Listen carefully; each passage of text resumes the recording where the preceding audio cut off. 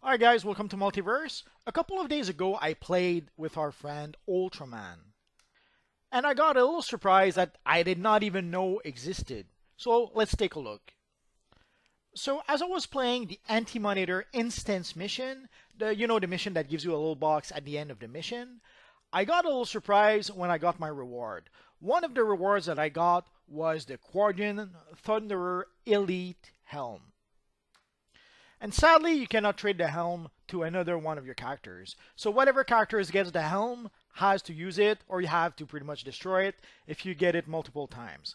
Although I ran that daily mission quite a lot since the event started, and it is the first time that I got the helm. I've heard of people who got the helm multiple times.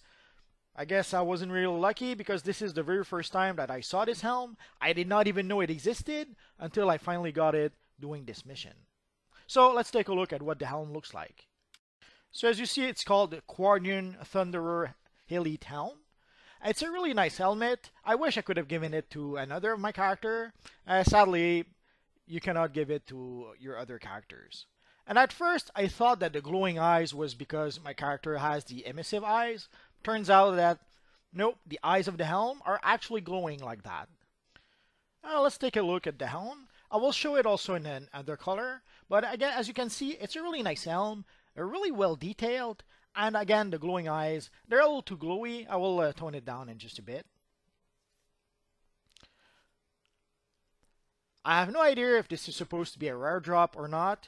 From my experience, this is the first time that I see this helm, and I've played the daily solo mission pretty much every day with half a dozen characters, and I even have a few characters that did that mission a couple of times only.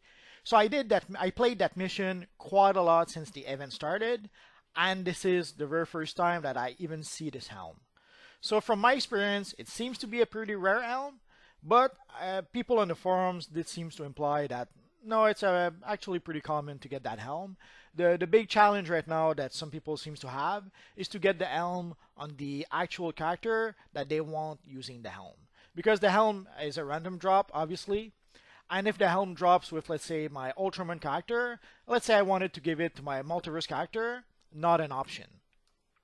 People have been asking on the forums if they could make the helm tradable so that you could trade it to one of your other characters if you have a character that gets multiple copies of the helm. So if you get the helm on the wrong character, don't destroy it just yet.